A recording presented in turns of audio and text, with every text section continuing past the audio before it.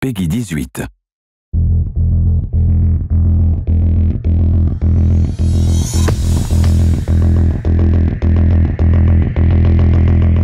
In the original release of Payday 2, we had about 40 guns, the basic stuff that you need for heisting: pistols, submachine guns, and assault rifles.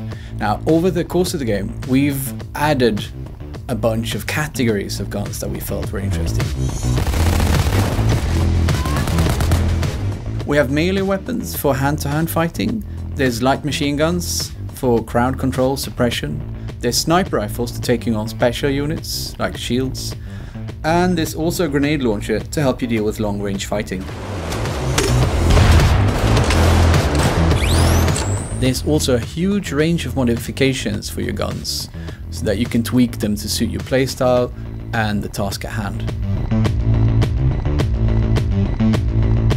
Whatever your preference, there will be a gun that suits you.